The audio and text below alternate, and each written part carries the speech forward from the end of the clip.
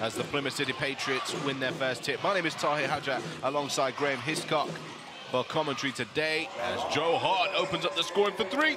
Yeah, that's big for Plymouth City Patriots, the worst. A bit of a routing from the Cheshire Phoenix as Joe Hart fires up a second triple here. 2 for 2 from downtown. Nice three-pointer off the catch. Holden to the right hand. Joe Hart does enough. Tips it into the hands of Copeland. What a pass! Wiley with the jam. Copeland with the vision. And that is just a great pass. One-handed, little look away. In terms of average assists, they share the rock. They find their teammates.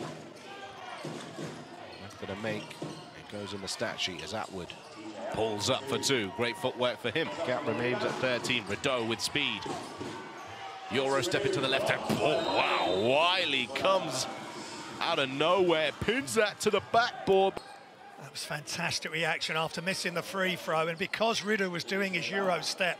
And you have to be incredibly well concentrated to ensure you can fight back from this. The Riders did it the other day. They were down by 17 to start the game and came all the way back in to win as Atwood goes to the right hand.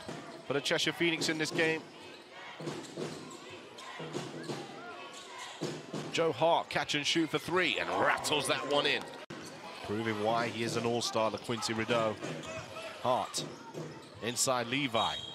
Foul called and one. Kristen coming across too late.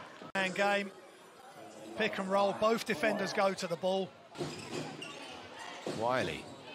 Oh my goodness, Jacob Wiley winding it up with the left hand, kaboom. Dangerous in this game. There he is, cocking it back.